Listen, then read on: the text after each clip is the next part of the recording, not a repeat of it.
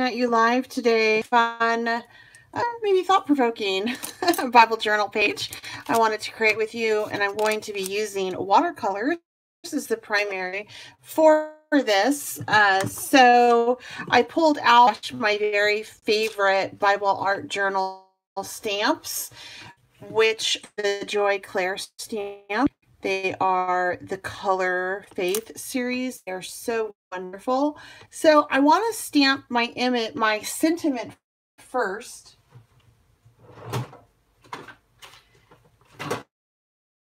And I need to do that on a foam pad. Thank you for joining. I'm going to do some Bible art journaling. I went ahead and prepped my surface gesso. What that does is it preps my surface for my paint and for whatever medium I'm going to use on my Bible art without seeping through the back, and it really does work. I always show you guys what I mean. Like, this is a surface that I did. This is a page I did, and I did not prep the back, and it went straight through. And then let me find another one that I did. This is the one that I did. I did do clear gesso down first, and it did not go through. So it's super important to me with this particular Bible that I always gesso it. It takes a couple hours to set up in my environment, but once it's set up, it is ready to go. So I have this set, Rise and Shine is the name of it, and it's by Joy Claire. I want to get my sentiment stamp first, and then I will go through, watercolor it, and then I'm going to stamp my rooster last. And the verse that this is going to be off of is this series 22 through 23, and this is in Lamentations 3, 22 through 23. Because the Lord's faithful love, we do not perish, for his mercies never end. They're new every morning. Great is your faithfulness.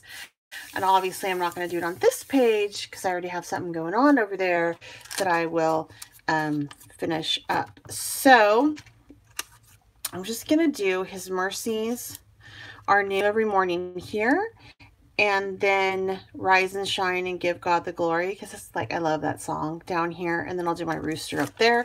But I'm going to be laying down my sentiments first, and then I will lay down my watercolor, and then I will lay down my rooster after that. The reason is because I want this ink that I'm using, I'm using a lot, is waterproof, but I kind of want the rooster to be a little bit more crisp, if that makes any more sense. So I'll do that later. Like, I don't want it to be covered in watercolor paint, but the sentiment I'm okay with. So these are my pretty little colors. I am pulling this out so much, you guys. I was kind of skeptical when I bought it. I was like, I don't know if I really want that. But I use it like all the time. All of these little distress archivals, they're so great. So I'm just going to tap this up. I did put my foam sheet under because it needs it, since it's not since it's a clear stamp, there's no cushion, so it needs a cushion. If you don't have a foam sheet like this, it's so easy. You can just go ahead and buy a kid's foam sheet, and it will totally work. So I want to I'm going to layer that on, I think, again with a different color this time. So I did red as the base. I'm going to do ground espresso on top of that. And I'm going to kind of do like a shadow image on it. So it's not going to be perfectly lined up.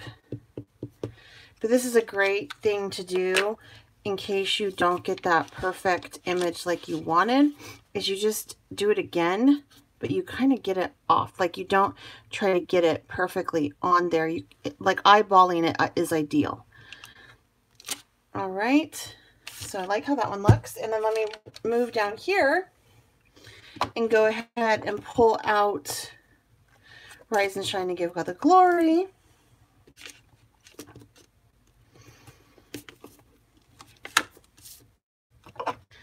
And I'll do that one down in this corner. And again, I'm just going to do the same thing. I'm going to do Barnyard first, and then I'll go over it with the espresso ink. And once Archival ink is dry, it is done. Like, it's waterproof, you cannot move it, and it is fantastic for watercoloring. All right, there's that one. And off to the side, I have my very beat up stamp cleaner squeegee. This is by Lawn Fawn. Then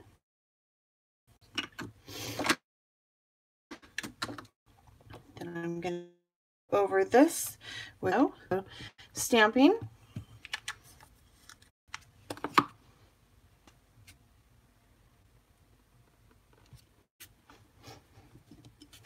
So from here, I'm going to get ready to lace. I'm going to be using over watercolors. I want to see, they're super cool.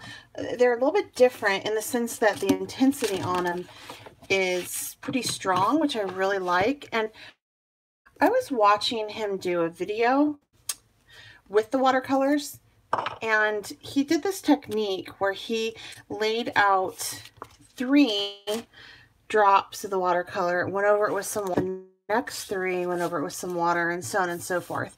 So what I thought I would do is I thought that I would lay them all out and then go back and forth and maybe create an ombre effect. And how I'm going to do that is I did put my my mat underneath my paper to kind of keep it flat. And I'm going to start with the lightest color on top, which is this yellow. And then I'll move down to orange. And then I'm going to move down to the Merlot. I'm going to use a flat to do this. And I'm just going to kind of go back and forth one end. So we'll see how that. 3 dots there of the yellow. And then I'm going to do the burnt orange, and then the Merlot. And I did go ahead and gesso a portion of that side of paper just so that if it bled through, it was totally okay. I kind of hope that it kind of seeps over. All right, so I wet my paintbrush, and I'm just gonna start with it. And as you can see, this gets super wet. It's also why I really like to use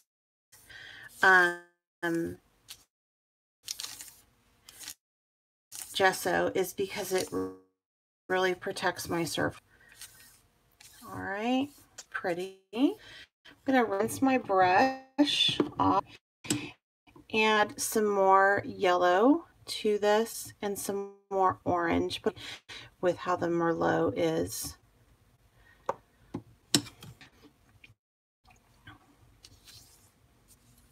Make sure I get it, and see how it's kind of seeping through, and that's okay. I'm just gonna pull it because I did gesso that side too, just in case it did seep over, which is what I fully expected. And since this water color, it interacts with the water, so, and it will reactivate itself. So I'm gonna go ahead and go back up like I was doing and just get the blend going that way. And then I'll just take the center here and pull this through. And it won't be much on this side, and that's totally okay. I still want to do something with that. Oh, I like how that looks. It looks really good. All right, and then from here, once I get that kind of pulled out, I'm going to go ahead and just set that up with, I'm going to drain my water off over here and let it refill. I'm going to let that set up, so I'm going to heat set it. I may have to plug in my heat gun, or let's see if my other one can reach all the way over here. I got 2 for my different workstations. This might work. But I need to heat set it so that I can put my rooster on.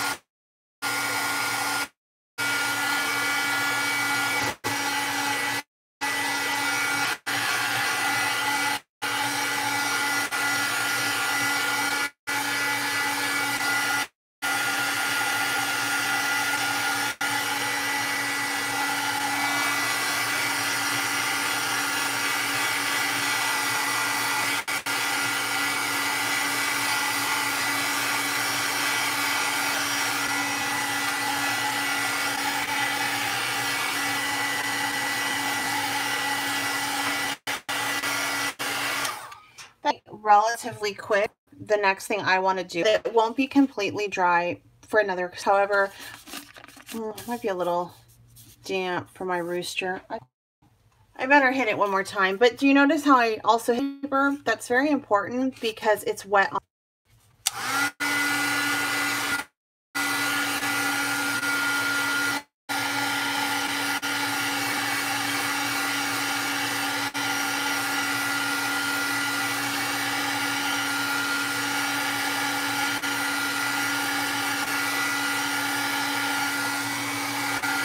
Okay, I think that's good. I do want to go over and restamp that as well because it did kind of fade on me. I just don't think I got a very good coverage on it. So let me do that one more time, and it just could be because the angle it was at. So I'm going to do the espresso on that, and then I'm going to stamp my rooster with the Black Suit Archival ink. So this one first, and I'm not going to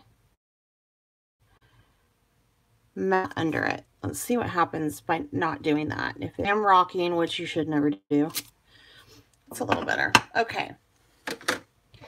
So rooster, and I actually just noticed that there's this really cool sun.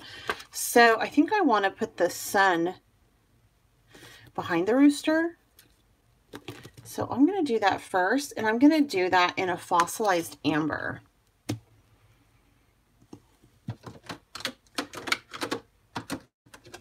So let me put this down first.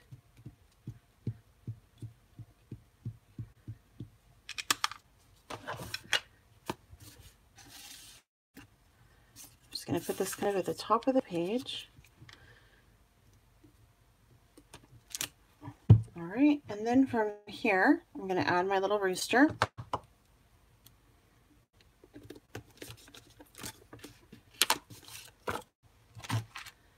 He's so cute. Somebody made a really cute card too with this set. I'm like, oh, I never thought to do that. Great idea. Oh, sorry. Just want to clean my block a little.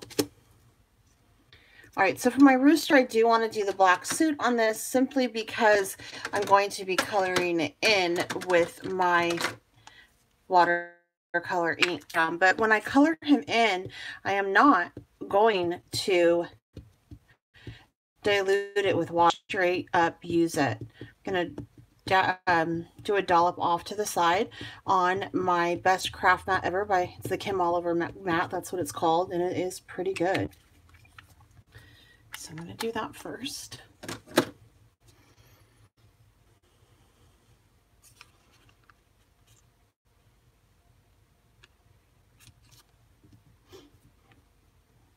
I just love this rooster. I can't stand it. All right. So there he is. And I have space down here because I'm going to put the date.